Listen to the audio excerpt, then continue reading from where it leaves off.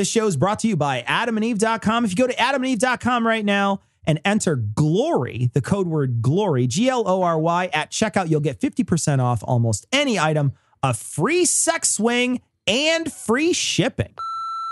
Hey, Tom and Cecil. I just got back from Denmark, where I took it upon myself to settle the great pastry debate once and for all.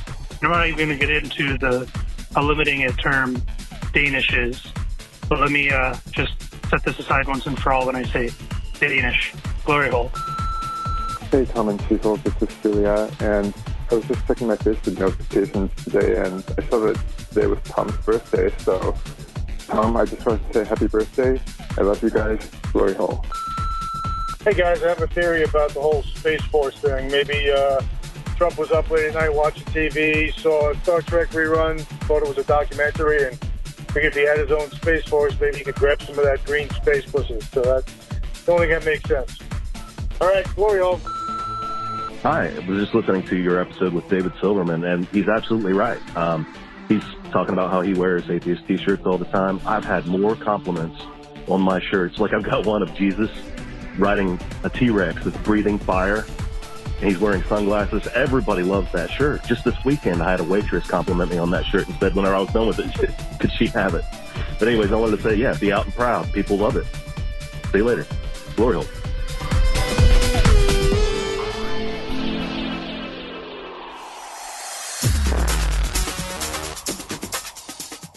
Be advised that this show is not for children, the faint of heart, or the easily offended. The explicit tag is there for a reason.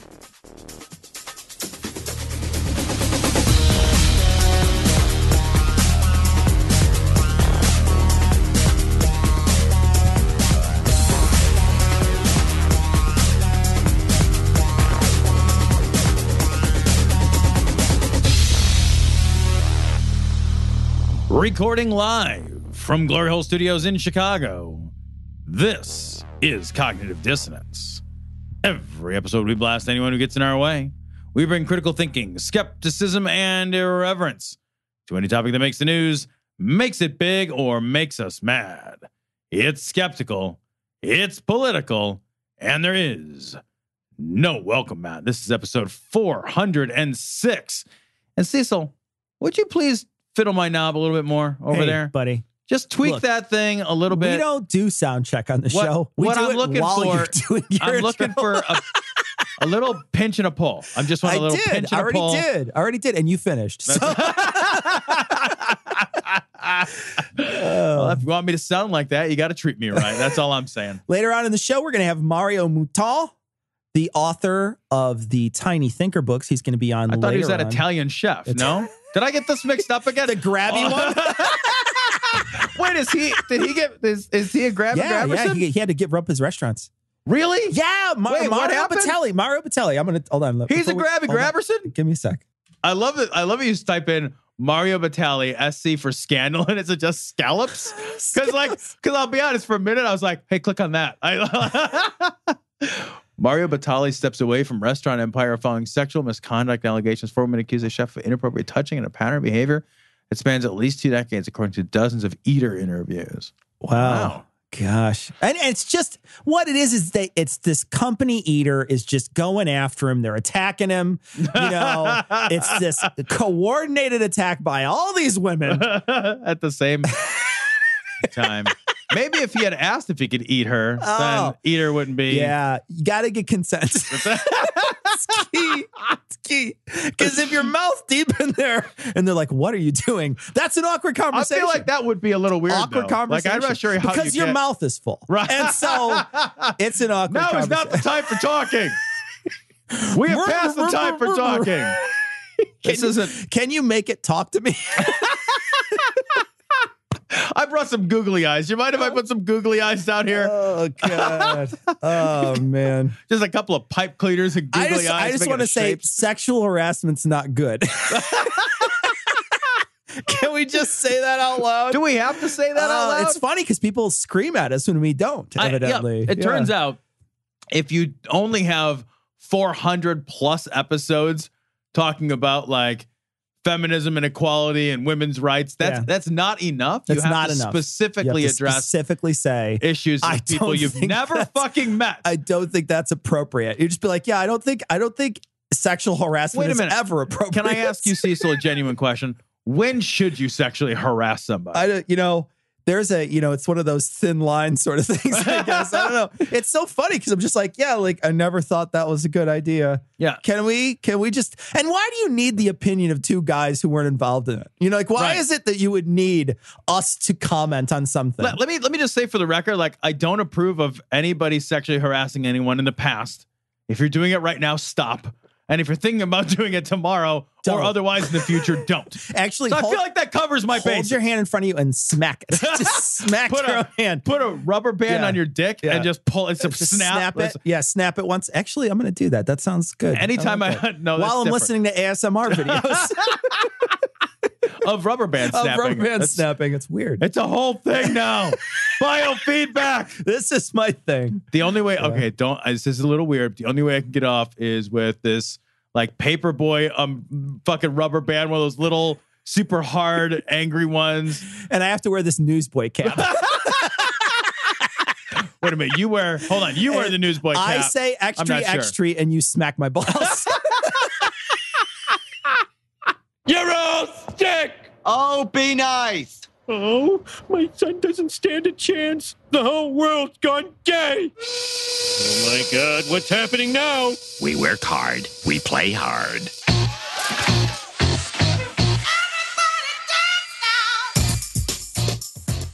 All right, so this story comes from Vanity Fair.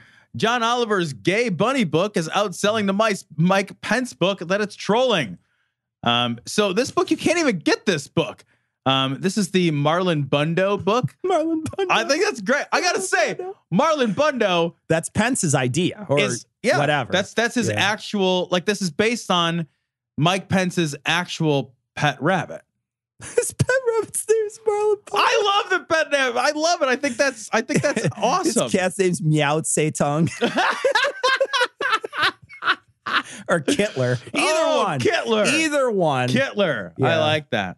Yeah. I like that. So this is one of those things. This is sort of like, like when you donate to Planned Parenthood and then you put like from Mike Pence and then you put his address on there. So all the literature goes like the fucking thank you card at Christmas. Yeah. I love when these guys have these and Mike Pence, the reason this is being done is the John Oliver book is an LGBTQ friendly book, right? Sure. So, and it's a children's book. And obviously Mike Pence is, I mean, not obviously, maybe you don't know this, but if you don't, you've been living under a rock, Mike Pence is known for being an LGBTQ bigot. Like he's bigoted against that whole community and group of people. So trolling him with this. Just look at his career. It's not a controversial it's not a controversial stance. I would tell him that. Yeah, absolutely. Like if Mike Pence were in studio, my first question would be, why are you a bigot? Yeah, is it fun being a bigot? Why are you in the studio? Is that white hair? Like, did you get the white hair because you're a bigot, or was that like a gift from the bigot club? Like, what is it? What is that about? It might also be possible to say you're obviously closeted because nobody else would care this much. You're obviously closeted. Nobody else would care this much. It's true. Right? You'd much rather be saying father than mother, wouldn't you? Wouldn't you? Come on, Mike. Is your hair Daddy white? Is more like it. Anyway, he's got this book. It was, and so John Oliver creates a book, and that book then immediately rockets to number one. over fourth place. Yeah, Mike Pence's book is in fourth place. Yeah. You can't even buy this thing. Really? It's sold the fuck out. It's sold out. It's sold the fuck out. Yeah. Yeah. And they're going to make new ones too. I think the worst part about having a rabbit as a gay lover is they always try to like jump completely into the hole. You know what I mean? Like they're trying to put their whole body in there. That's the worst part. Well, that and have you seen rabbits fuck? It's like and they're done. And the nibbling of the carrot might be. That is, you know what I mean? Like no teeth. That's why I try to fuck women that I like. You can take their dentures out. I think that is sort of where you want to be. No nibble. Yeah. Or if it is a nibble, it's just a nibble. Martha Stewart, call me. It's even worse, I guess, to have a straight rabbit as a partner, because when she gets pregnant, it dies. You know what I mean? Abortions for all. Very well. No abortions for anyone. Abortions for some, miniature American flags for others. I thought this was a really interesting article. This is from ABC News. Abortion rates go down when countries make it legal. Countries with stricter abortion laws have higher abortion rates. That seems obvious, though, doesn't it? Why would the abortion rate go down? Well, so what makes that obvious? So for me, what jumped out at me was initially like, if you have a country that's willing to allow abortion, you probably also have a country that's a lot more free with contraception. I see. Yeah. You probably don't have a country. So it's all the other things that are concomitant. It's all the other things that have to happen, right?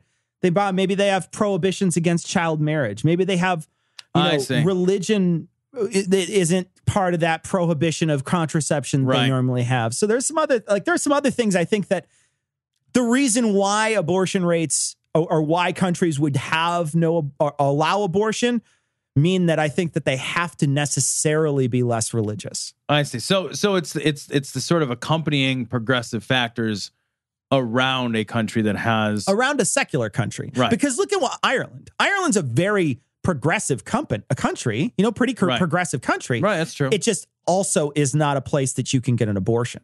Yeah, that's true. Because it's crazy. That's weird though, because all of Dublin is an abortion. So you would think that is true. God, if they had a vacuum there, what would that do for that city, huh? You could just vacuum right up the poop. It would be the only thing that's ever been cleaned in all of Dublin. If there was one vacuum, if they had one paper towel in all of Dublin, it would be a fucking Christmas miracle. Just one. They showed a picture of a place that had kegs or whatever lined up outside before St. Patrick's Day over there, and it was just the whole street was just lined with kegs getting ready for like one night or whatever. It's unreal. Can you imagine being on that street that we were at in Dublin? I literally cannot. On St. Patrick's Day. I literally cannot. No. I couldn't imagine it. We were in there in fucking like October. We were like on a weekday in October. It still smelled. I don't know how that's possible. Yeah. It was chilly and wet and still smelled like stale beer, piss, and vomit. And abortions. Yeah. Because you can get a street abortion in Dublin. With a coat hanger. You get a green beer and a coat hanger. Top of the morning to you. Oh, here you go, you beautiful lass. Here you go. Here's your little baby on a wire hanger. I made a mobile out of them. Look at them. They're beautiful. They are. Jesus, Mary and Joseph. That's their names of the aborted babies. That's Jesus, why Mary and they Joseph. don't let them do it because Irish people aborting things would be hilarious. Like the comedic value is just too high. We can't. The doctor's trying to do it. He's just laughing. His hands all shaky. He's like, I've perforated your uterus. Sorry. You kind of went a little Scottish. I did. I get confused. I get mixed up. Scottish there. It's all emerald. It's all emerald. We just ask to be covered with the blood of Jesus. Open hearts, Lord. Open hearts. All right, this story is from Raw's Story. 2-year-old girl dies after parents treat her pneumonia with prayers and anointing oil instead of medicine. So this is very similar to what it sounds like. Now, I will say 1 out of 10 doctors recommends oil. Scroll down. Shoot that doctor in the face, actually. Right? Yeah.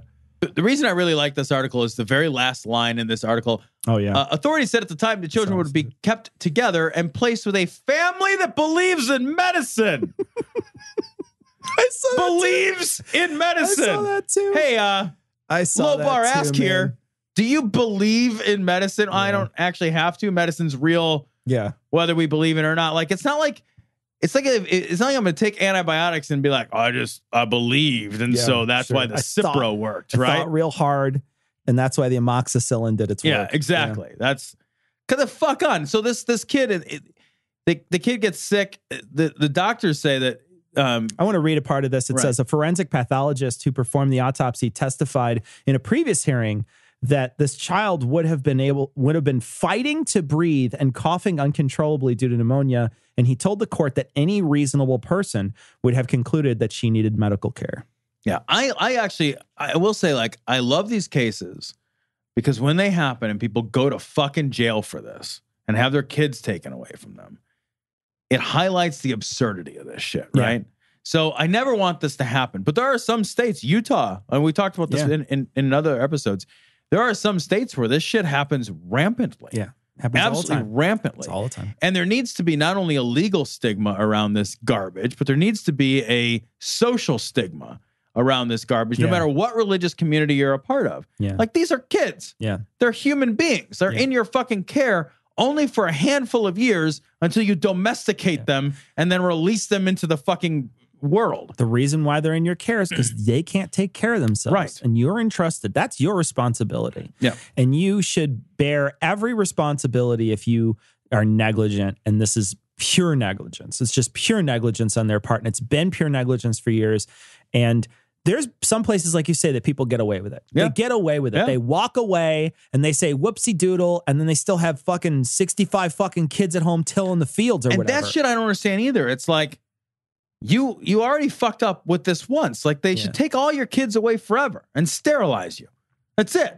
Like, you can't handle this. You shouldn't be able to do this anymore. Like, I feel like if I went out to the pound and I adopted a dog and then I beat that dog to death and I went back to the pound and the pound knew, like in this case, the government, right? Sure. The pound knew that I fucking starved that dog or beat that dog or whatever. They're not going to let me get another fucking dog. Sure. Right? But like, we have this thing with parents where we revere this nonsensical idea that everybody who can fuck is going to end up being a fine parent, right? Or has the tools or has the, mental and emotional wherewithal to do this well, or the intellectual capability to do this well. There are some people who demonstrate to us. They demonstrate to us they can't do the work. Yeah. And then we're just like, well, can you stick your dick in her? Because if you can, you can just make more of them. Tell you what, it's fucking the easiest thing in the world to do. Right. And a hard fucking thing to have to deal with the consequences. Right. Yeah. Right. And we expect that everybody should just be able to just deal with the consequences with, very little supervision, it turns out. Even in cases, and don't get me wrong, like, I don't want the government supervising. Absolutely not. People, I understand. Right? But like, if you demonstrate that you can't keep one alive, then like, they just take the others. Yeah. That's it. Right. And then you're not allowed to have There's anymore. got to be some sort of safeguard, because those kids, they're expecting parent to take care of them in the one case. Well, the government's got to step in if the parent can't do it. And you've proven that the parent can't. I feel like with kids, there should be like a 1 strike rule, right? Like, for the big stuff, right? For the really big stuff. For the really big stuff. I'm not one talking of them dies. Right. That's a 1 strike. Yeah. You beat the shit out of them. You sexually abuse them. Like, that sort of stuff. Like, why is there another opportunity to fuck that up? Yeah. Like, it's like, why is that? Yeah. I wonder though, like, maybe there's been studies on their part that show that, kids taken away from parents wind up in worse condition than if they go back to a parent that might be able to be rehabilitated. You know what I mean? Like, do you understand what I mean? Yeah, like, I do. I do. I just, like, if that study shows that, then I would support that. Right. Absolutely. I would support the result of that if the study showed that. What I worry about is that we revere, because I feel like culturally we revere the parent as this sort of on high role. Oh, it's a mom. Oh, it's a dad. Like, as if that suggests something virtuous about the person. Well, that person didn't change. Yeah. If they were a shitty person, there's nothing that suggests that there's not going to be a shitty mom or a shitty dad. There's plenty of them. Yeah. Now they're just under more stress and less sleep. Yeah. Right. Yeah. Right. Yeah. Better chance of them being shitty. When did that ever help? When were we like, oh, you're a shitty person when you could take a nap at 3 PM? I bet when you haven't slept in 2 days, you'll be fucking out of money. You'll be a real gem to be around. Probably awesome now. I don't know. You won't be doing drugs in the afternoon. Right. No, you'll be fine. You'll be fine. Seems such a shame that George, for all his brains, could never accept the fact of God having any part in the universe. I'm so thankful that neither of you ever got to questioning things the way he did. This is from the Washington Post. I didn't even hear about this until I heard that it didn't happen. No, the Pope did not persuade Stephen Hawking to believe in God on his deathbed. Yeah, no, he made him an offer he couldn't refuse. Like, look here, Stephen, you believe in God or I throw you off this fucking balcony here, huh? Forget about it. Monday, Tuesday, Friday. Yeah. Fucking Stephen Hawking is sitting there with the Pope. It's so funny. When I read this article, I was like, why would he even go to the Vatican? And it's because he was part of a council for many, many years that went to visit the Vatican and try to teach them about science. And I'm like, what the fuck did they learn in the meantime?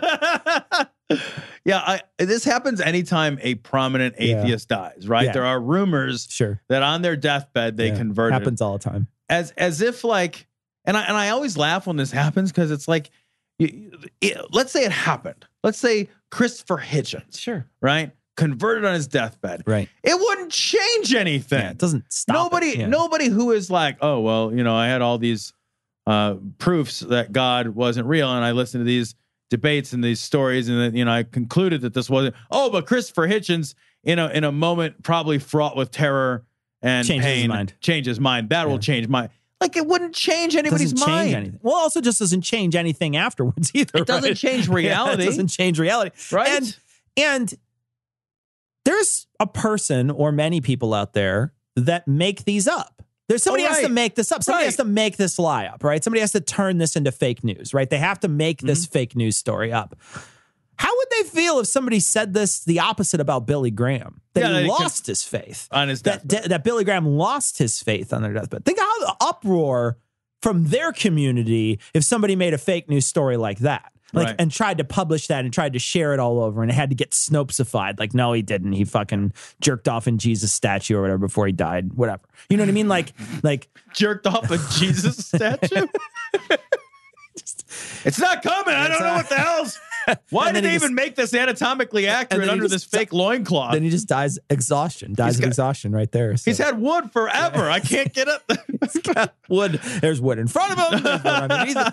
But how would they feel about that? Like they would be upset. They would be very upset. They'd be like, how dare you? How dare you do this to this guy? Because to them, it'd be a big deal. But to us, we're just like, yeah, that didn't happen. We just laugh about it. We laugh about it. Right. I find it. But the opposite would be appalling. I genuinely feel like if that story were to circulate enough, they would be appalled by it. I think they would. Yeah, you're not wrong. Yeah. Like if the story was like that Stephen Hawking converted the Pope and then the Pope died of a heart attack. Died right away.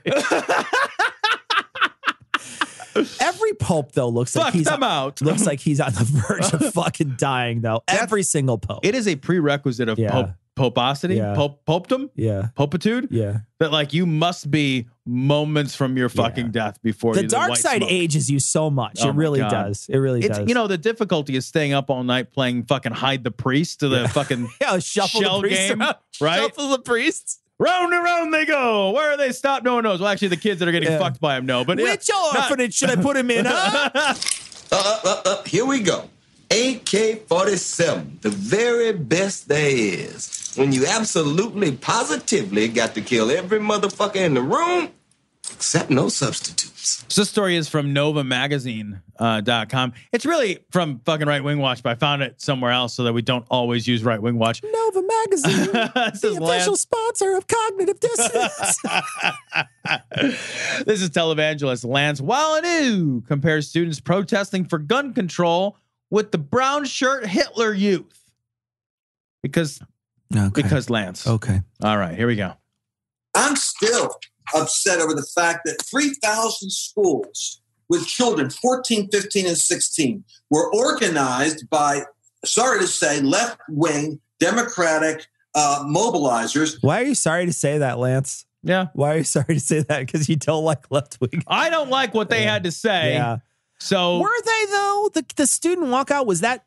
I mean, clearly the student walkout was not a right-wing thing, right? No, but this was organized. What's interesting is this was very much organized from like the ground level. Like this was like a grassroots thing. So after the Parkland shooting, students who survived that shooting, they got up and they made a fucking fuss and it caught on fire. I think that's what really happened here. Is students felt empowered and they felt emboldened and they decided like, hey, we want to be a part of this thing. We also don't want to get, this is something that's near and dear to our hearts, so that lead is not near and dear to our hearts. No kidding, right? It's funny. I wonder what started it, but it's hard to always know the genesis of what created something. But part of me wonders if it wasn't Twitter that really helped push this along, because the day after that shooting, a couple of Republicans were spouting off, and there was a few of these Parkland people that got retweeted a bunch. Yeah, because fighting back on it. Like, you weren't there, you don't know what you're talking about, yada, yada, yada, and those sorts of things. And I wonder if that was sort of their realization that if I speak, someone will listen. Well, right, because now they have a much louder bullhorn, right, than was possible before at a younger age. What's also interesting is like how badly the right miscalculated their responses to that. Because I saw some of that, and it's like, man, you're never gonna win being shitty and arguing with somebody who has the legitimacy of having been involved in that shooting, right? That student who was in building at the time that shooting occurred has inherently a more sympathetic viewpoint.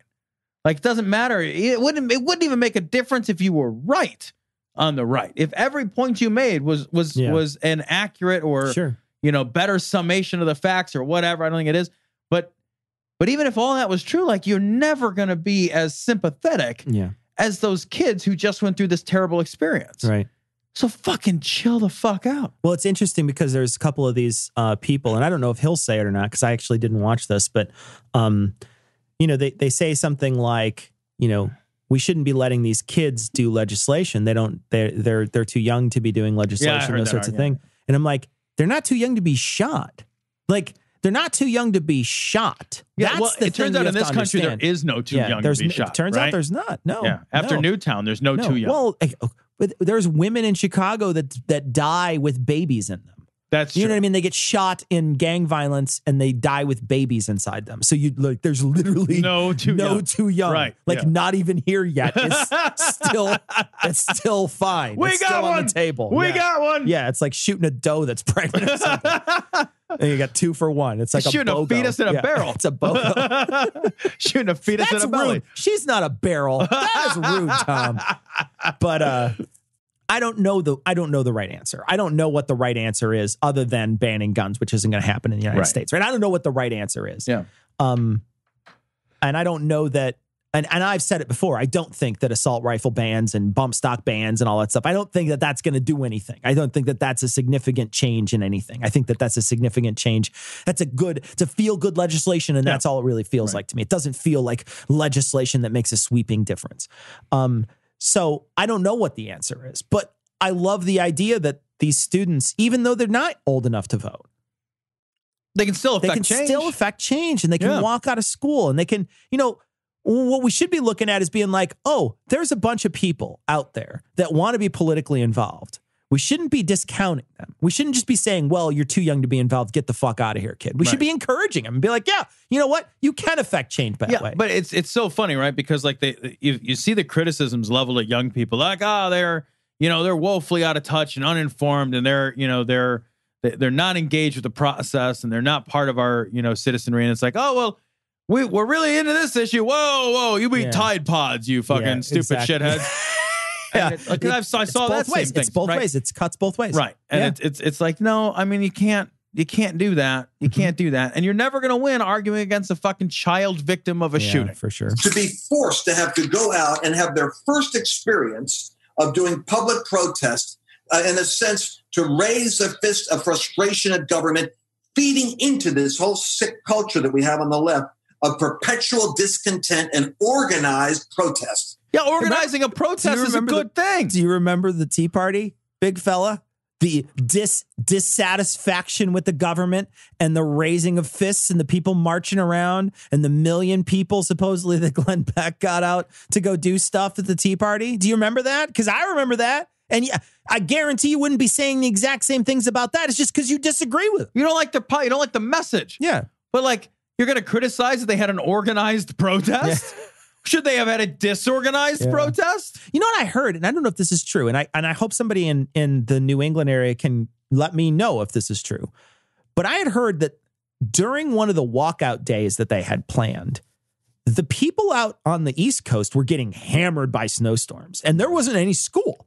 and they showed up to stand outside of the school anyway. Oh, that's cool. I heard that that's true. I don't know how true that is. I think I might have saw it on a meme or something. So please don't, if it's not true, don't crucify me. But if it is true, let me know. Send me a message or a news story. I'd love to see if that was true, because that's what I had, like that's sort of the buzz that was going along. Do you think this changes anything? Do you think getting young people involved in making a fuss makes any difference? Do you think there's going to be any meaningful gun I read something the control other day legislation? that said that the millennials that can vote now outnumber the baby boomers. So it's possible it changes. Possible, right? And millennials are above this age. This is the Gen Zers. Is that who this is? The I don't young know. ones? I don't know what they call them. But I did learn this week I'm a Zennial. There's a new, like 1977 to 83. There's the Zennials. Yeah. It's like a micro generation or some shit. It's all gibber jabber. Yeah, it doesn't matter anyway. Yeah. I'm from that generation, even though I'm older than that, because that's who I relate to. I don't have any friends that are like my age. I have friends that are younger. So generationally, I'm already whatever the other generation. I have the same ideals, the same everything. Right. You don't have to be that age to be that generation. That's interesting. Yeah. I didn't realize that, but it makes sense, right? Yeah. And so these kids, whether they wanted to or not, have peer pressure, teachers, students, propagandizing them and making them go out and march. And it's so the students were pressuring the students to do what the students didn't want to do. They held a gun to their head.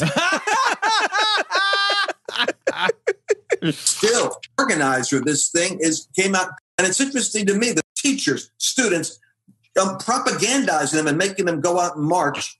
And it's interesting to me that they're marching about violence, and the main organizer of this thing comes out of Chicago, where they have 650 people murdered a year, and they never once organized a march over their own city. There are fucking liar. You fucking liar. All the time, constantly. There's organizations, there's marches. They march all through the worst parts of this city that are the most torn up by gun violence. Happens all the time. All the time. That you is have a no blatant fucking lie. idea what you're talking about.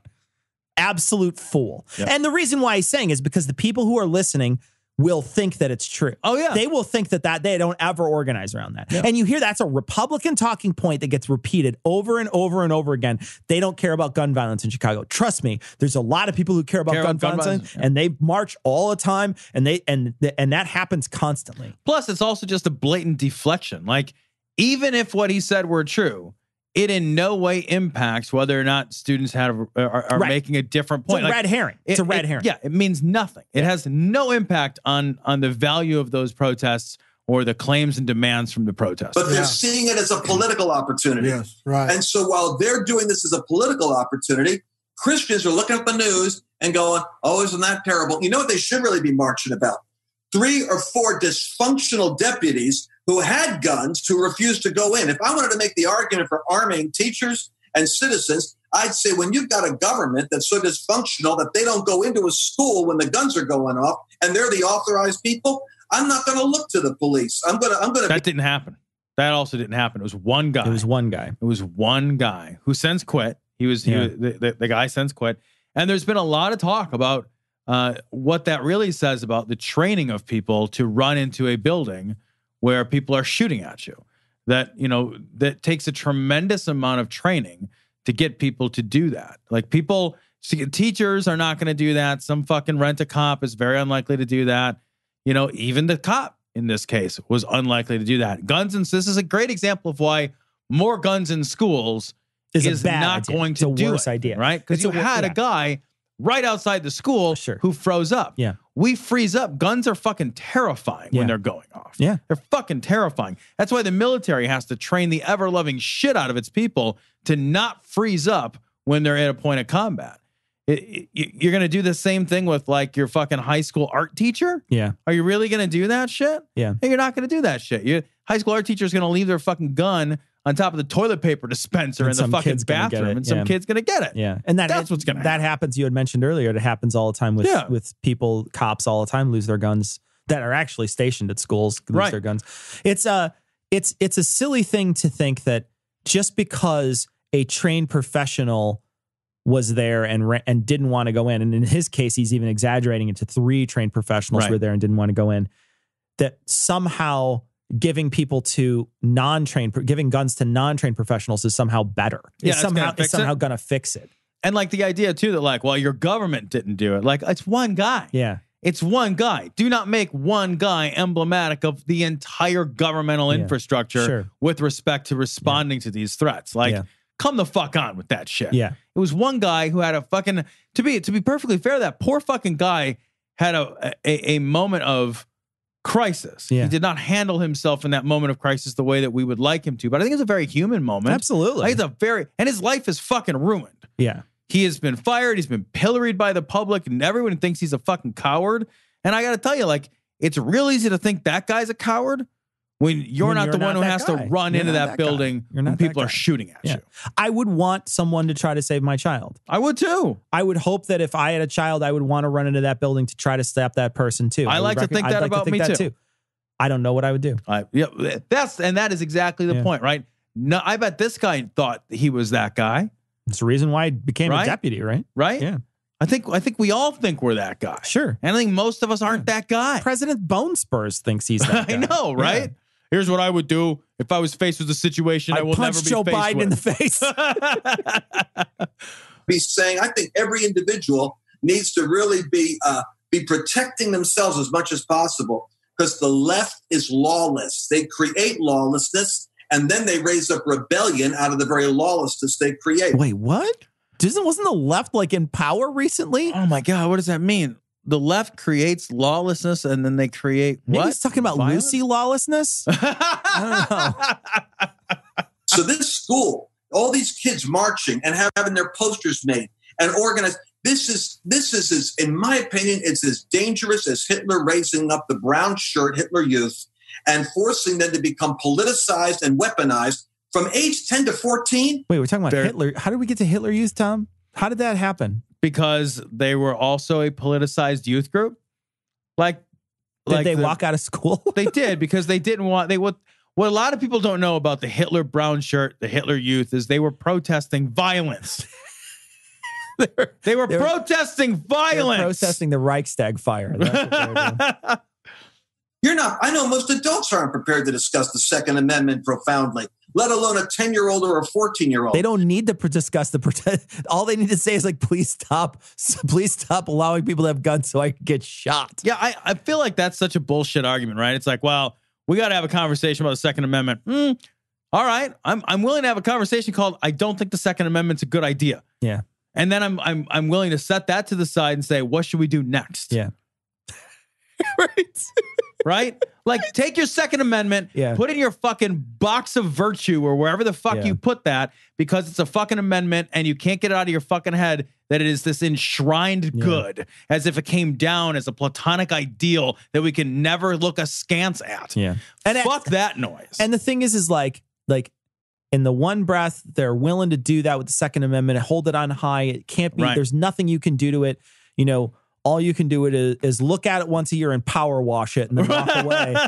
But when you talk about like the Establishment Clause, right? They're willing to take out, like, pull their pants down and take the nastiest corn-filled shit on that. Right. Well, he did in the very beginning, right? He's talking about like we have the freedom to assemble, right? And he's like, it's organized protest. Like, that is as much our fucking First Amendment right as your fucking blowjob to a fucking AR-15. Yeah.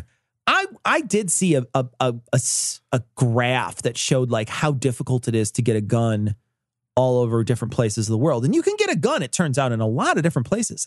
In England, you can get them as long as you join a hunting, and I'm going to probably mess this up, but you have to join a sporting club, and like you also have to store it there. So like you can't store it at home or something. See, I think that's a good alternative. There's several different places where you have to at least prove you have a safe or have something in your home that proves that you're going to keep it, or you have to store it at a different place that's not your home. And there are several places like that. Several places require tons of background checks, and you have to get letters of recommendation from people. There's like all these other hoops that people make others jump through. Other countries make their citizens jump through when they want to get guns, because all it takes is 1 calorie of energy to kill a human being. Sure. You know, that's all it takes. And that's a huge responsibility. And the problem is in this country, we just don't give a shit. We'll give it to anybody. We'll let anybody have it, and in any form, all the way up into fucking almost bazooka level. You know what I mean? Like, you got these weapons. Yeah, we can't have automatic weapons, but, you know, some of these guns that, you could just fire off, are insane. You could shoot, and there's very little recoil, and the aim, you could just pick up a new target so quickly, and it's just, it's unbelievable. That's the amount literally of what they're firepower made you for. can have. It's right. The amount of firepower you can have is unreal. In many states, children can legally own a gun. Yeah.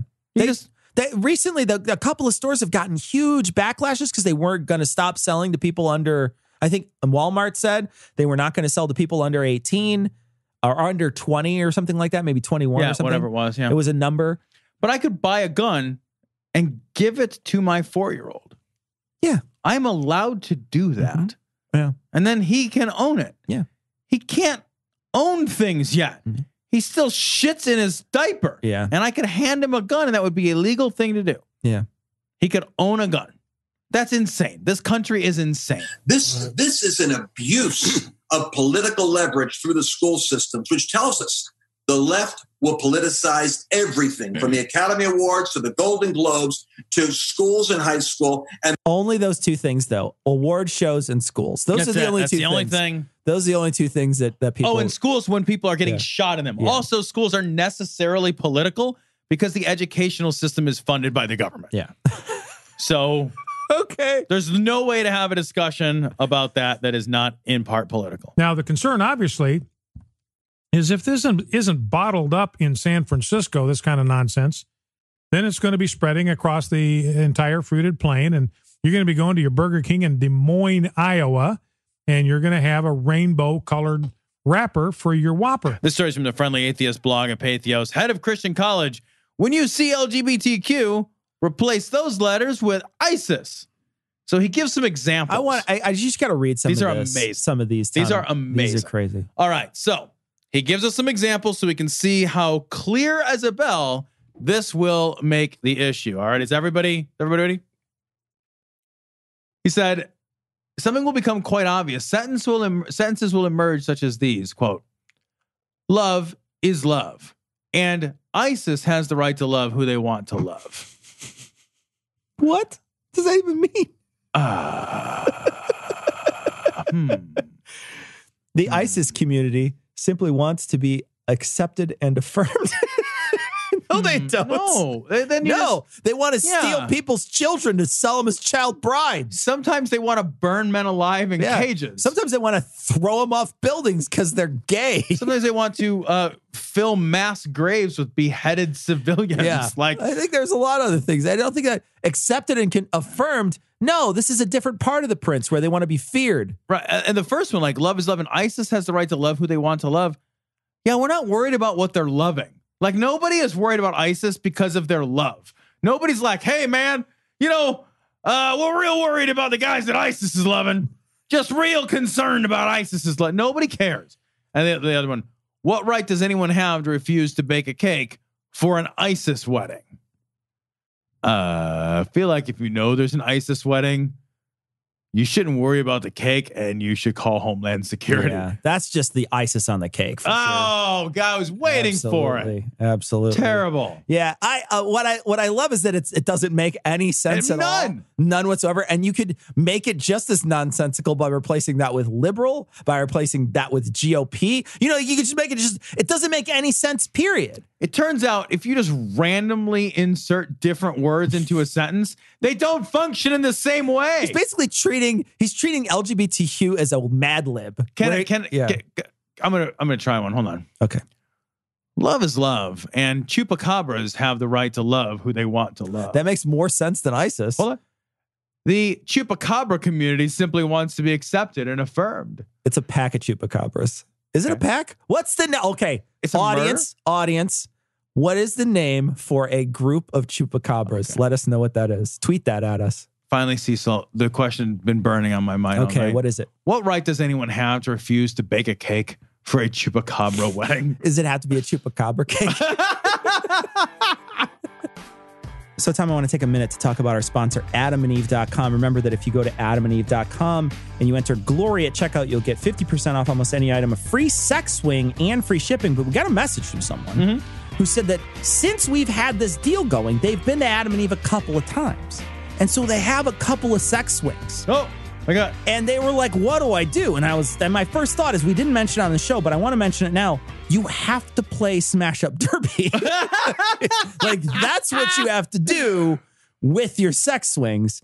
You may have to angle things a little differently, but my suggestion is you find two door frames near each other and you get smashing. I feel like I would have to construct a doorway near just build an elaborate interior infrastructure. What you need to do is create a complicated zip line system. A zip line. I'm coming in there. I'm coming in there. Please be positioned right. I'm coming in hot.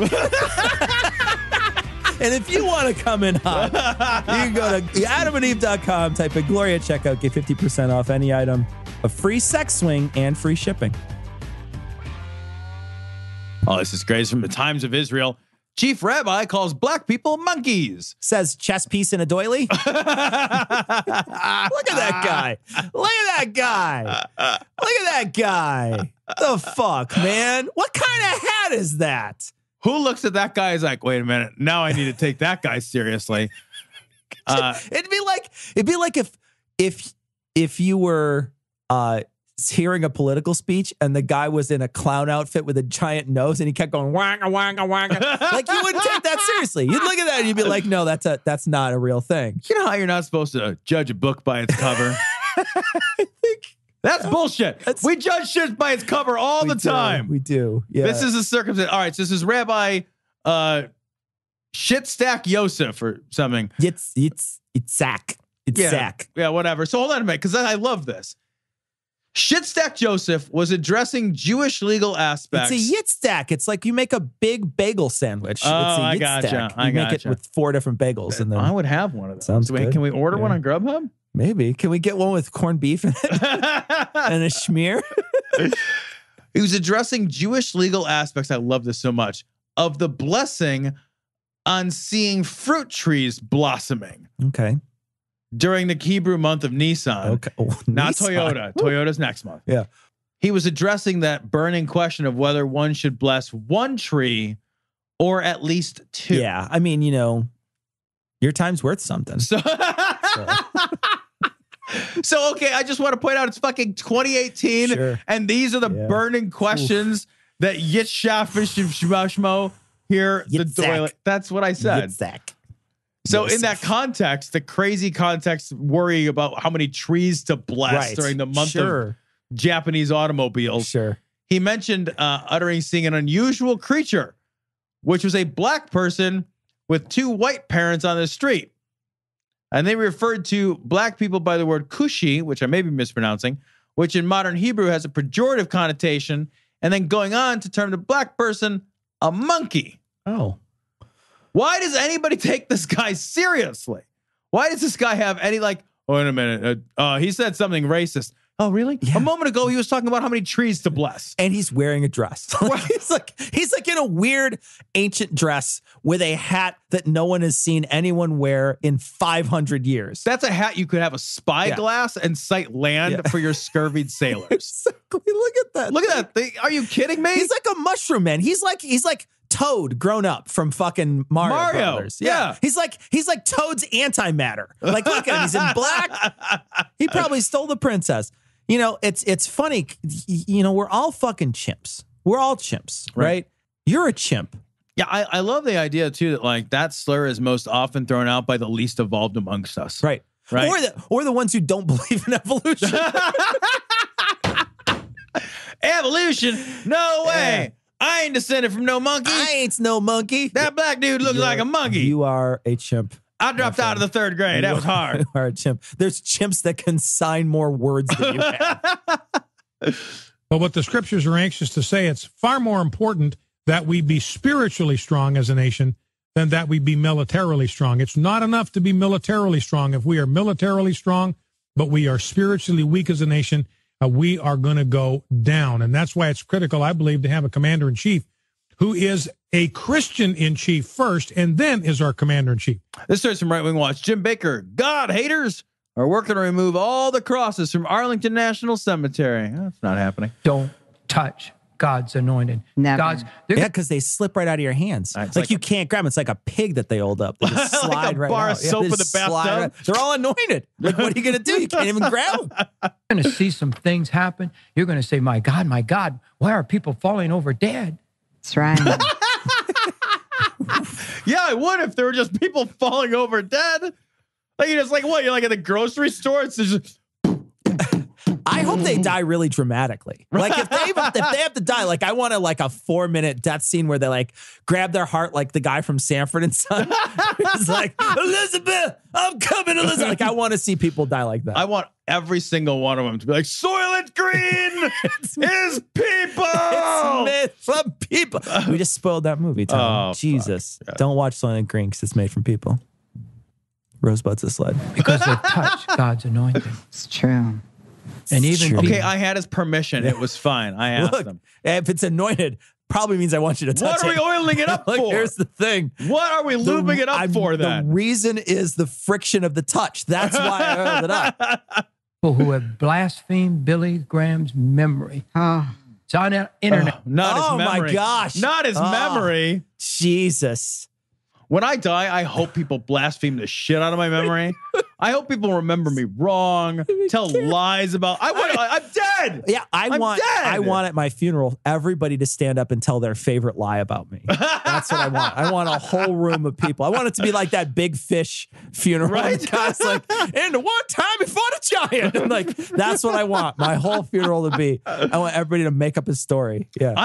Who would care? I know I want. Fucking dead. Also, but even in this mythology, right? Like, you're in heaven. Yeah. You're in eternal bliss. You look down and be like, huh. You get blowjobs by angels like all the time. No like sexual just constantly. Contact. What? No sexual contact. Come on. You're in heaven. In heaven? You're in heaven. I thought it was heaven, though. That's very confusing. I thought it was just edging for life. It's just edging forever. Fucking jerk. Right at the moment of the heat death of the universe, you pop. And it starts back up again. That's the Big Bang. That's the second Big Bang. Medium bang. Nobody's ever been that gracious to me. It was an okay bang. Good game. Know that. Oh, sick. They're so sick in America that they don't respect anything. Right. They don't respect God. No.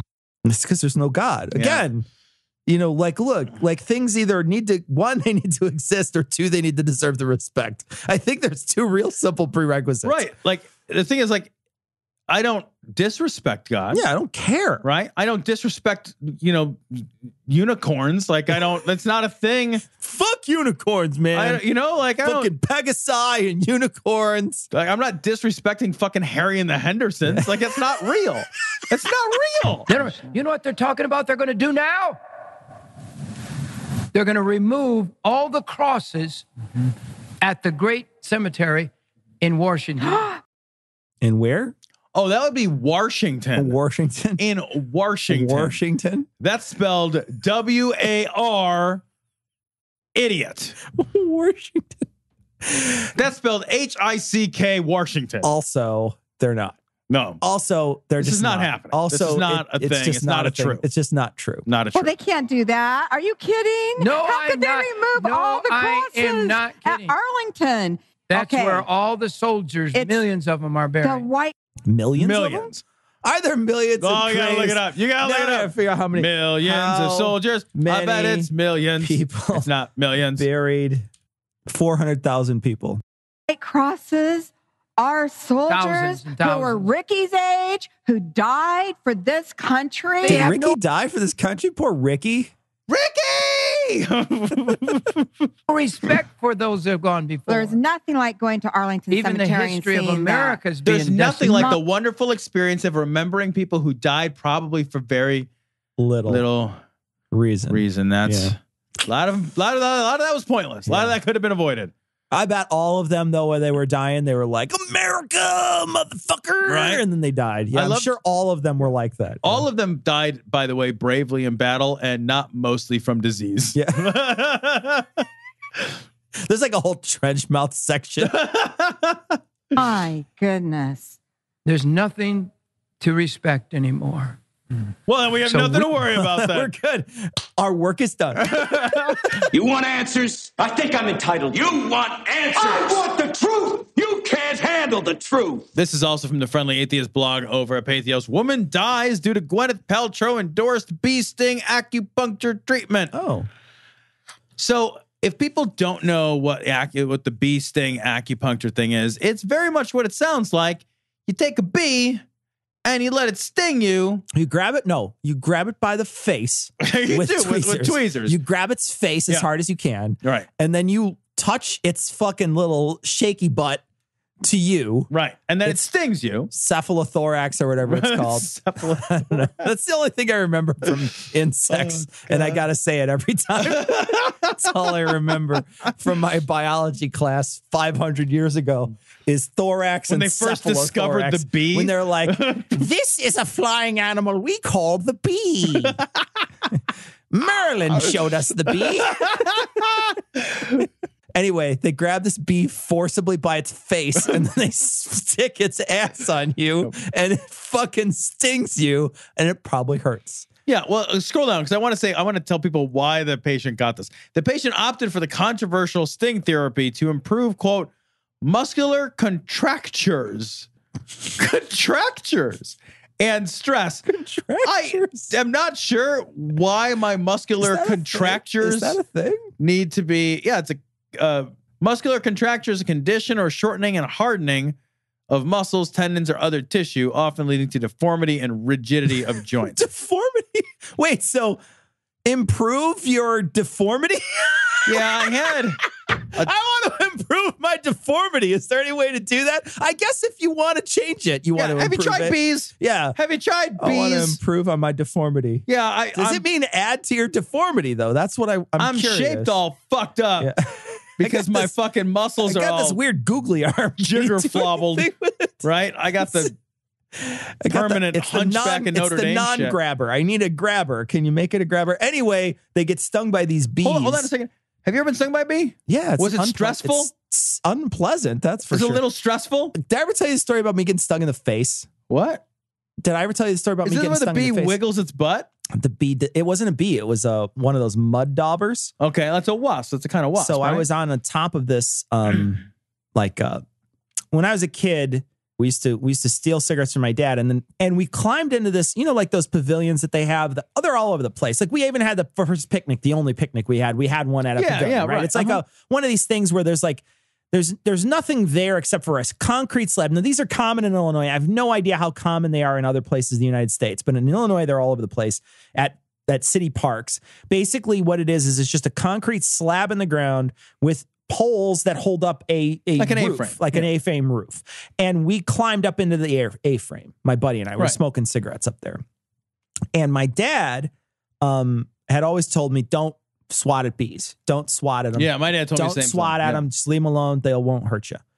And so the bee jumps out. The bee, it's not a bee. It's a mud dauber. It's flying around our head. And it sounds like a fucking Huey helicopter. It's like, booga, because it's fucking huge. And whenever they get by your ear, no matter what, I don't care. You can be the biggest guy in the world. You're going to fucking move your arms and run, right? Like, it doesn't matter how tough you are. If a bee goes near your ear, you freak out. Like, it triggers your fucking animal brain to get out. It's your fucking ASMR trigger. Like, you're immediately like freaked out. He jerks off to it. He sticks bees in his headphones and he jerks out to it. Anyway, I'm up there and my buddy, as soon as the bee comes by or the mud dauber starts flying around us, he jumps. He just jumps right down. Yeah, he's done. And I immediately stay and I'm like, no, I'll be calm. The thing won't touch me. And it spins around my head once, spins around my head twice, and it lands on my cheek. And I'm just like, don't swat it. Don't swat it. Don't swat it. And I'm looking right at it. And it goes, burp, burp, burp, and it's swinging its ass back and forth. It's like, burp, and it goes, whew, and it fucking stabs me right in the cheek. I'm like, God, it fucking swatted right off my face. And then I fall off the top of the thing and land. And I'm fucked up, and I get up and I hobble home. And for the next 4 or 5 days, I had this huge fucking, because when they sting you, like they evidently inject like 20 pounds of serum in your face. So my fucking head, I look like the Elephant Man. I got this fucking giant weird eye. It never went away. Do you remember when the guy Do you ever see the movie Top Secret when he pulls the magnifying glass away from his eye and his eyes are the right side. Yeah. That's my eye. That was my eye. So yeah, it was fucked up. It was stupid fucked up. But I that's because I didn't swat the bee. I should have swatted the fucking thing out of my face. Instead, I just stood there like an asshole and it hit me. So yes, it hurts a lot. And so not a cure for stress? I don't know. Did she fall off some high place? Because it sounds to me like it's neither a cure for stress nor deformity. It sounds like it's... What it is, though, a way to die if you go into anaphylactic shock, it turns true. out. Yeah. Wouldn't you think if you ran this place, you'd be like, we got a lot of EpiPens in here? What do you think? You would ask people like, hey, you allergic to bees? Yeah. I've never been stung by a bee. Oh. You're going to need to go do that somewhere else first. Right, yeah. Don't bring your first bee stinging into the Sting Emporium. We don't take bee sting virgins, right. Okay? This is your first rodeo. Yeah. You're not having it here. Yeah. Right? But evidently she went died. in there. She Fucking anaphylactic shock. died. She died from it.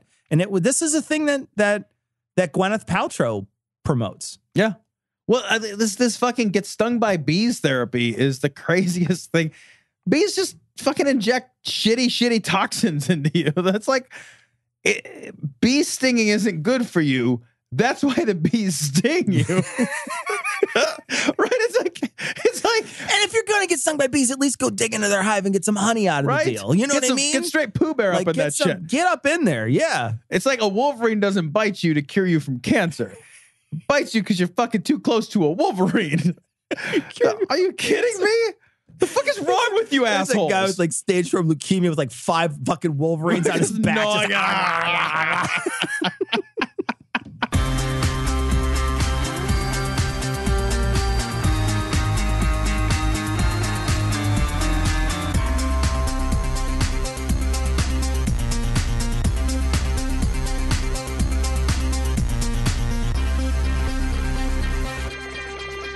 So we are joined now by Mario Muta, the author of Tiny Thinkers. Welcome to the program, Mario. Thanks for having me. I'm a huge fan of y'all's show. So tell us, if our audience hasn't heard of your books, tell them about the books. Tell them what you do. All right.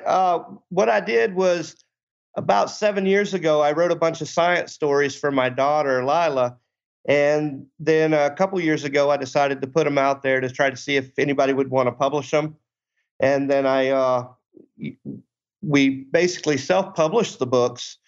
And then I went to BEA, which is a Book Expo America, and we got picked up by a publisher there. So there's 40 science stories about scientists. You wrote 40 stories for your daughter? Yeah. Well, oh my God, I have 4 kids. I don't love any of them as much combined to write 40 stories.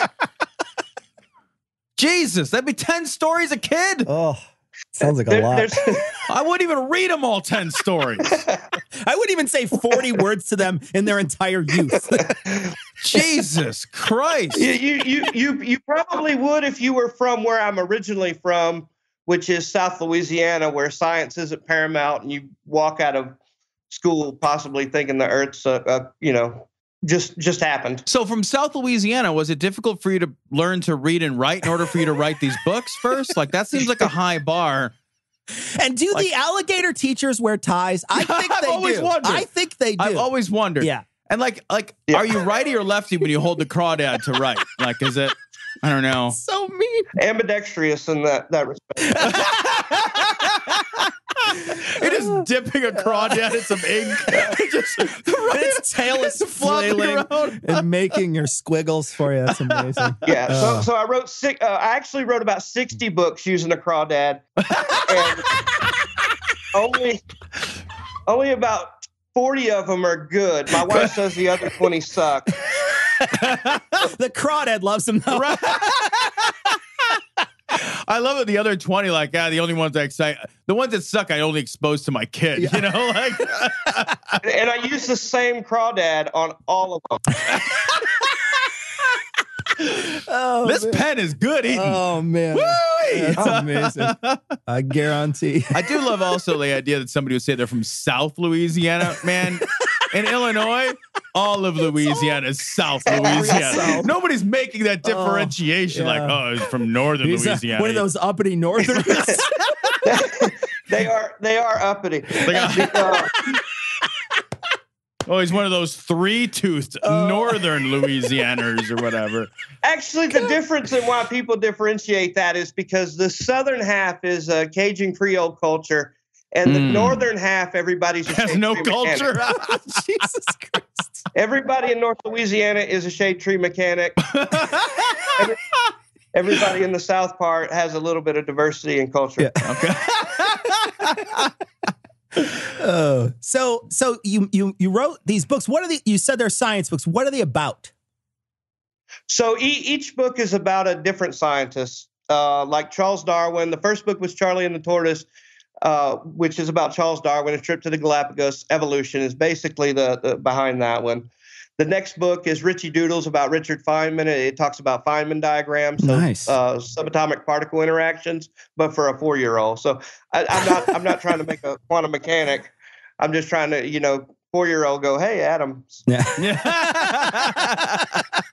What prompted you? So obviously, you're from South Louisiana. You grew up, in an area where science wasn't terribly valued, you said. And so did you feel that there was a lack of this kind of material for children? Is that what prompted you to write these books rather than find them yourself? Yeah, absolutely. And keep in mind, my kids went to a public school here in Aurora. So it's also here as well, a little bit. Yeah. We ran into it at this school. But what prompted me for it was I went to school. I was never inspired to do anything other than work in an oil refinery. So basically the general culture down there and the general idea that people have is I don't really have to participate in school because when I get out, I'm going to go get a job in the oil refinery. It doesn't require a degree. It just requires me to be able to turn a valve and think a little. And not be on fire most of the time. Most of the time, yeah. Yeah, some of the right? time, yeah. Because if you're on fire the whole time, that's fucking slacking off, Yeah. right? You're now right you're by just the wanting ocean, attention. just dive into the ocean. You'll be fine. But then That's you light the all ocean oil. on Right, fire. I was gonna say. Yeah, you're right. Okay, Yeah. my bad. I Stop. forgot. Cut it. You'll maybe learn something. I forgot. Science. Yeah. Pick up a tiny thinker's book, Cecil. Yeah, and then for a girl, it's even worse because if you're a girl down there, there's some people that look down at you if you don't have your I made a baby by 15 badge, Oh my God. I didn't know they were giving out badges for that now, but that is. Yeah, they got badges and everything. The I done got impregnated badge. So that's a stretch, but typically an educated woman down there would go on to be a nurse, potentially a doctor, very seldom, or a school teacher, so that they could stay at their little rural anchored area because families are a bit tight knit. Sure. And so I didn't want my girls to be pigeonholed in that mentality that, you just need to do what you need to do to stay around here and let them venture out. So Right.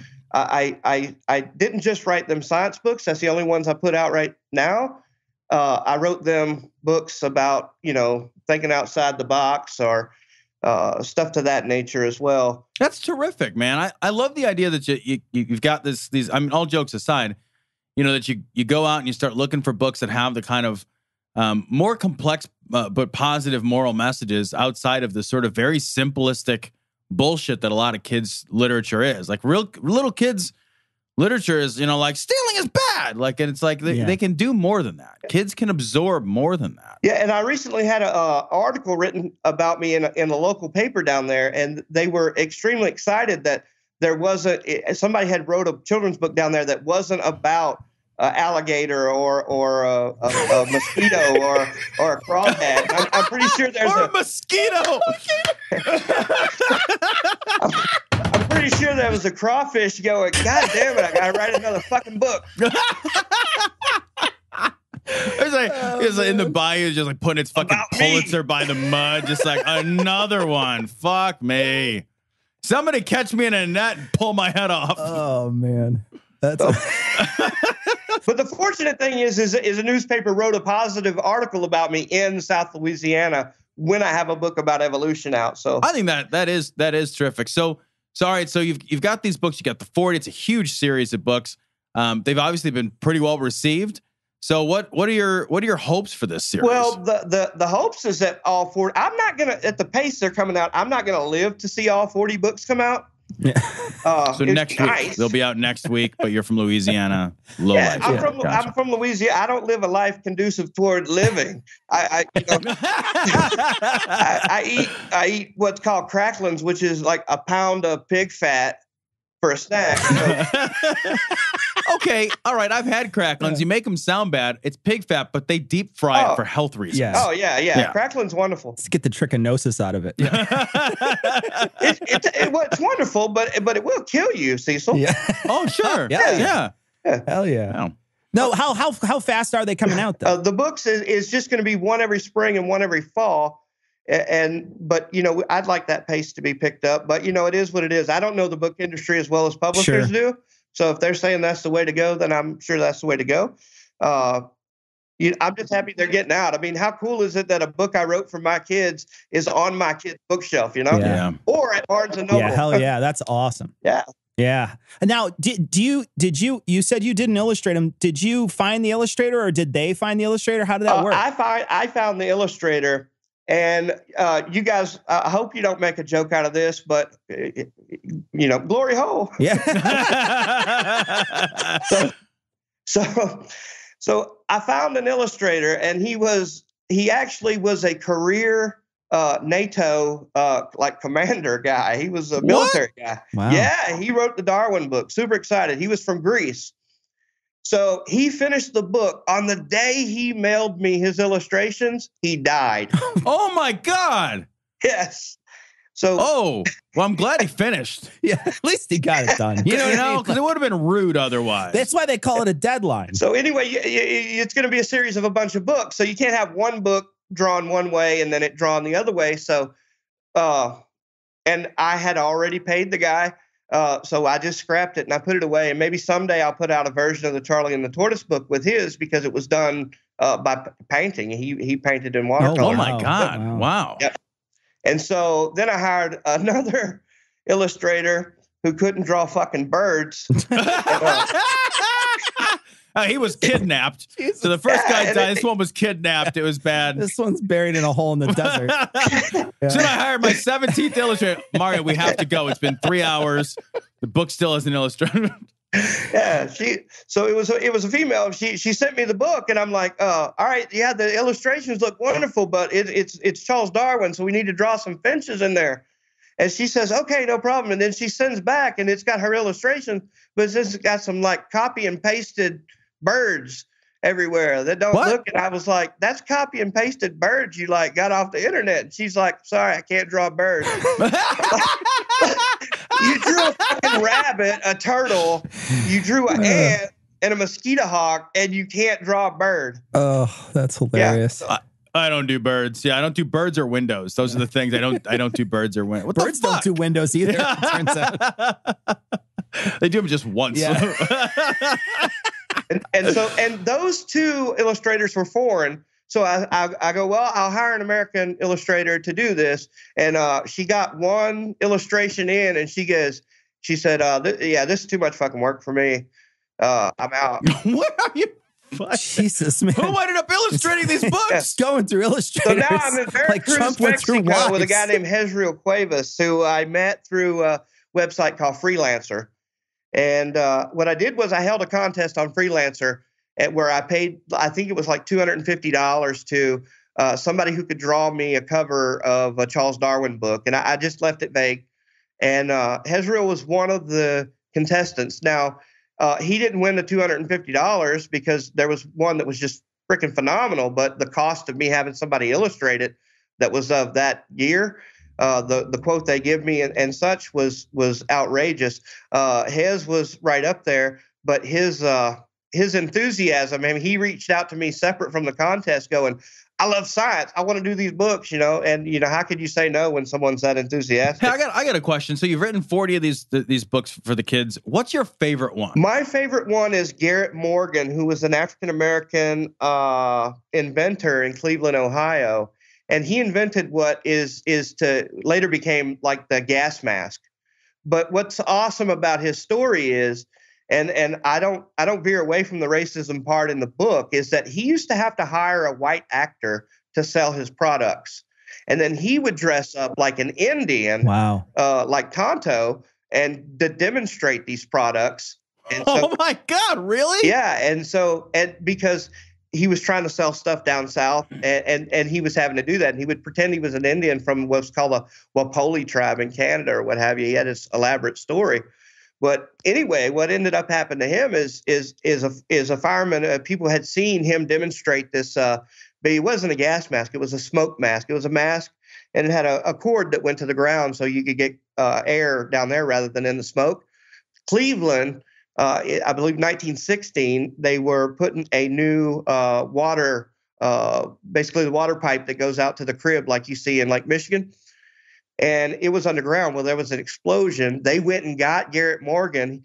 He and his brother put the mask on, and the first rescuers went in there and didn't come back. Garrett Morgan and his brother ran in there and started pulling people out. So, holy shit. Wow. Yeah. So it's a fascinating story. It's a fascinating story, but the reason why I love that story so much is because I was able to do it. I was able to tackle the racism part. And how many stories do African-American kids have with a black hero? Yeah, this guy is true. a real hero. You can say, oh, man, Batman and Iron Man, they're superheroes. Well, they didn't have any fucking powers. They just had nice suits. Garrett Morgan, he's a superhero. He had an awesome suit, you know? Yeah. That's pretty great. Yeah. Is it difficult? Do you find it difficult to relate any complex things to children? Or do you just try to make it as simple as possible? What's your plan when you do that sort of thing? Yeah. And what's the age range for these books? They usually list the age range as 1 to 8 years old. The age range that I was really, shooting for was the time that I wrote them for my kid, which was, between like 4 and 6 years old. And so basically what I do, all the books are in rhyme form. So I'll probably mess this up severely, but I'll give you a little insight into how I do it. So in the say the Richard Feynman book, he'll to explain how small these subatomic particles are, how small things are that we know exist. It'll say, hold up your thumb for a second or two, and you can find out what a small particle can do. Billions can pass through your thumb without slowing, and they do it all the time without you even knowing. So a kid can understand that. We have a Carl Sagan book, which you should see in April of next year.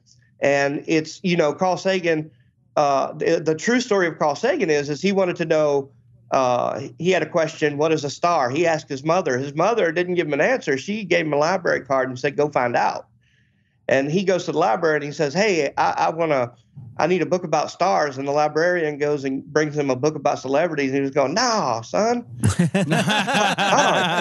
and so this is a true story. So Carl Sagan, at that moment, he realizes that the sun is a star from the book he read. And then he realized that, if the sun is a star, then every twinkling light out there is a sun that could possibly have a planet. And I think I put it as, wow, Carl's mind started to race. Every star in the sky is a sun for some place, and our world would be just a twinkle of light when viewed from the planet of another star on that planet's night. So everything's in rhyme form. That's pretty great, man. Yeah. That's really great. Yeah. So do you get to choose the order that they're published in? Like, is the Garrett Morgan one going to come out, or is it out? Well, the Garrett Morgan, there's only 2 books out right now. It's Charlie and the Tortoise, and there is Richie Doodles. The next book out is going to be Rachel Carson, which founded the environmental movement. She wrote a book called Silent Spring, which, basically asks the question, we know how things help us, but how does it hurt? Which is an easy title for a children's book, to write about that. So I have a whole lot of love for the Rachel book that'll be out. That's going to be out in September. Carl Sagan will be out in April. After that, the Garrett Morgan book, or it'll either be Garrett Morgan or George Washington Carver, because we want to show that the series is a diverse series. Well, you said you had 2 out. If people were going to find your books, where would they look? Well, you can buy them on Amazon, which Amazon's probably the easiest choice for people, but some people don't like, Amazon's practices. But basically, I tell people wherever books are sold, if you know a bookstore, you can walk in. If they don't have it on the shelf, they'll order it. They'll have it in a day. We'll put links to all that on this week's show notes. But we want to thank you for coming on and joining us. It was a lot of fun to talk to you. Awesome. Thanks, Mario. Awesome. Thank you very much.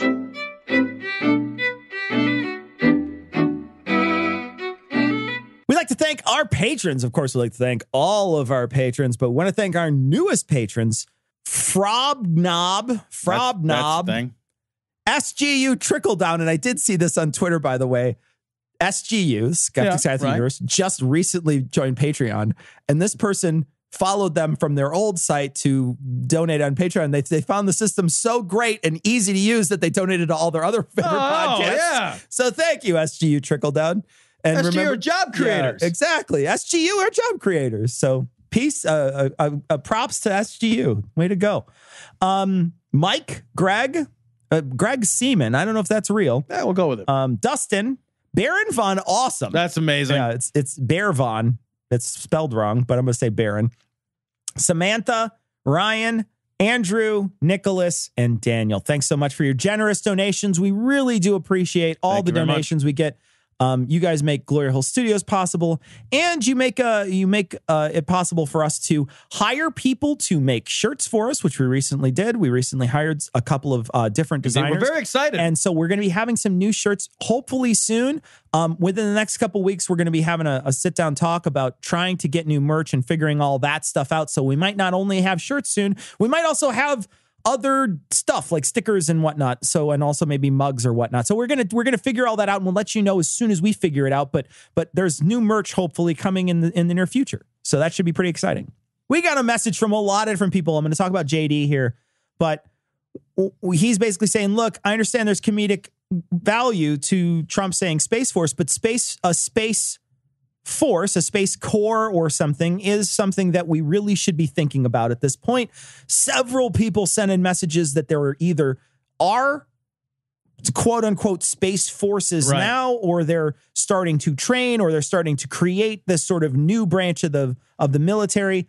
I also want to mention too, that when we were talking about it, I know I inserted a lot of thoughts about how it would work in the sense like, astronauts like fighting in space and whatnot. And it never said anything like that.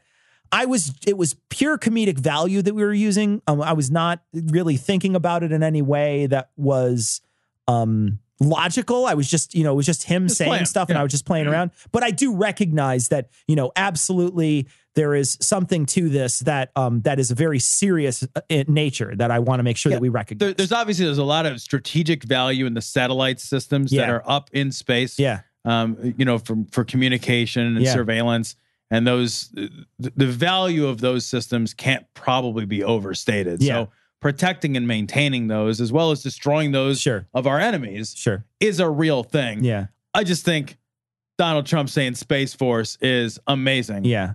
And also, like, because he says it several times and it's just kind of funny. He sounds like a fucking Goomba, and I don't think he has any. It's not like he says, in our defense, it's not like he says, I think we should have Space Force because I think there's tremendous strategic and military value in our satellite systems for communication and surveillance purposes. Instead, he says, Space Force, I think we need a Space Force. What about the Space Force? Tremendous. We have the Air Force. Why not the Space? Right. Yeah. So, he doesn't say anything except for like tremendous. A fucking buffoon. Yeah. We got an image from Sakura, and it is amazing. She drew a corner witch for us. So we're going to post it on this week's show notes. This is episode 406. So check it out. Very funny. We also got an image from Don't Spam Me, Bruh. And they sent along this image of that's just a Pat Holliday quote from last episode. You got to check it out, especially if you're a Looney Tunes fan. It's very funny. We got a correction from Matt. This is great. He said, Stephen Hawking is not going to hell for the history of time, like you said. He's going to hell for the brief history of time. It's very true. Okay. Yeah. That's very true. Got us on that. It's pretty great. Definitely got us. It's pretty great. We got a message from Lisa who told us about an incident. Her mother is a dentist, and someone comes in and has these really beautiful teeth, and they've had beautiful teeth for a long time, and then they go away for a while, come back for the next cleaning, and there's a fucking horror show in there. And then they asked the lady, did you change your diet? Have you been drinking sour drinks? The lady's like, no, I just changed my toothpaste to an aloe vera toothpaste that doesn't include fluoride. Oh, what do you have, a sunburn on your teeth? Could you imagine grabbing one of those aloe vera things just rubbing your teeth with it? I just think it's hilarious. So thanks for sending it, Lisa. Very funny. We got an image, Tom.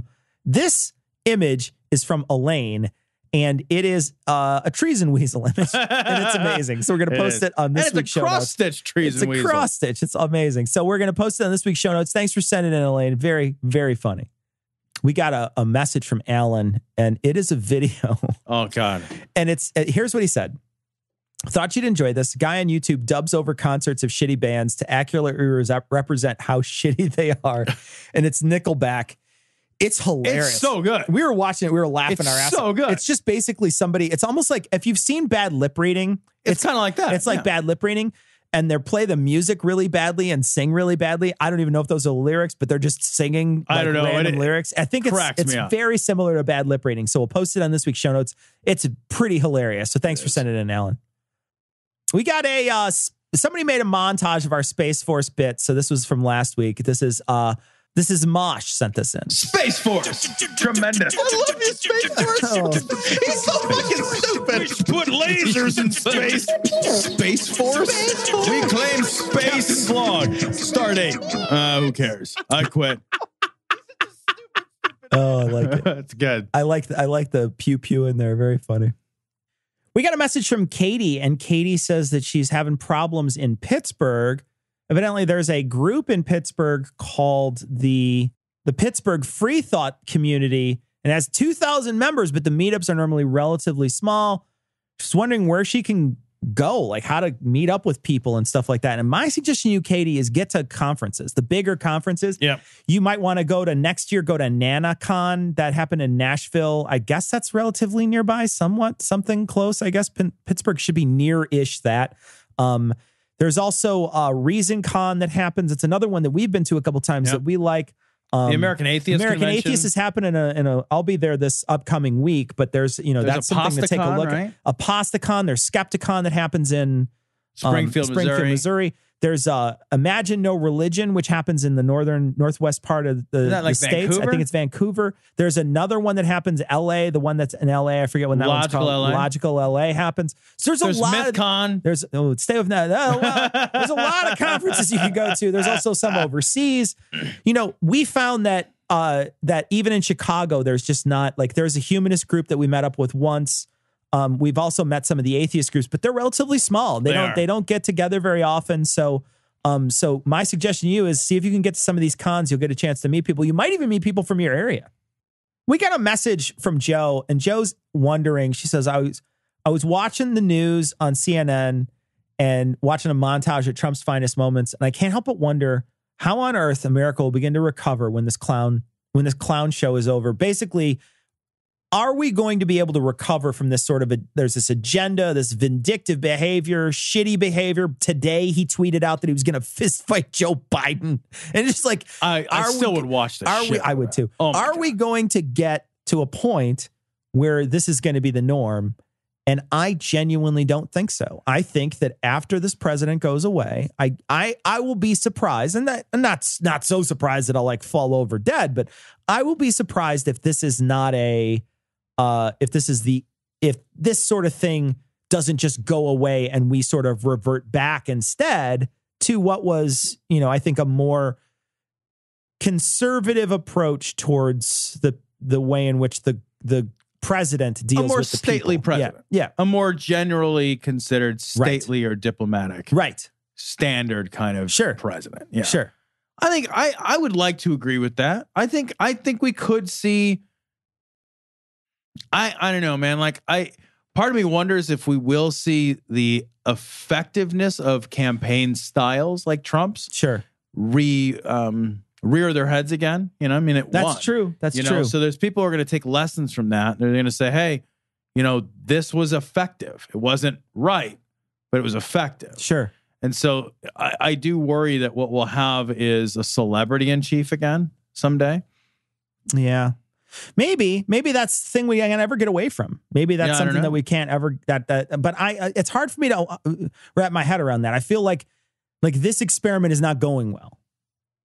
Do you think it's not going well for their side? I think that they're constantly on the defensive because he's such a loose cannon. Crazy person, yeah. He's such a twat that they're constantly on the defensive and they're constantly having to defend this guy. Yeah, I don't think you're wrong about that. I wonder if they're just at a certain point, and I'm even seeing some right-wing people, like today especially, when he posted this, some of these right-wing people are just like, what a fucking clown. We want to thank Mario Muta for joining us today. He's the author of the Tiny Thinkers books. We're going to post links to those books on this week's show notes. It's coming up on Easter, so if you want to give somebody a secular gift, a little kid a secular little gift in their secular Easter basket. We give our kids secular Easter baskets. Yeah, it's just they don't like give a shit about his candy. Yeah, anyway. sure. Yeah. You know, they don't give a fuck. Yeah. So yeah, if you want to get a gift for a kid, that might be a good gift to give. We'll put links on this week's show notes. It is episode 406. We want to thank Mario for joining us. So as a reminder, I will be at the Atheist conference this week. Upcoming week, I will be at the American Atheist Convention in Oklahoma City. So if you're there, shoot me a message on Twitter or shoot me a message in Facebook or something, or via email, and we'll see if we can hook up and meet. Maybe go to the bar for a drink. I'd love to meet people who listen to the show. So if you're going to be there, come find me. That's going to wrap it up for this week. We're going to leave you, like we always do, with the Skeptic's Creed. Credulity is not a virtue. It's fortune cookie cutter, mommy issue, hypno-Babylon bullshit. Couched in scientician, double bubble, toil and trouble, pseudo quasi-alternative, acupunctuating, pressurized, stereogram, pyramidal, free energy healing, watered downward spiral, brain deadpan sales pitch, late night info docutainment.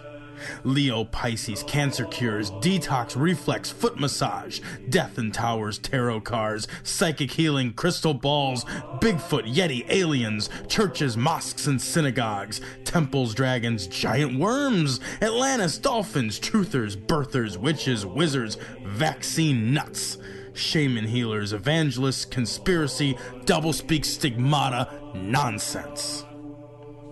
Expose your sides. Thrust your hands, bloody, evidential, conclusive. Doubt even this.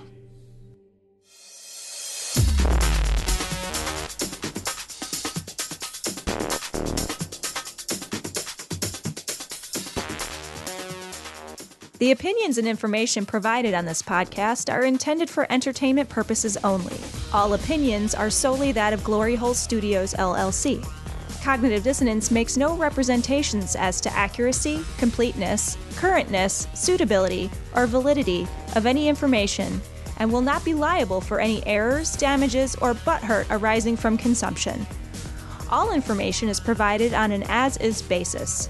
No refunds. Produced in association with the local Dairy Council and viewers like you.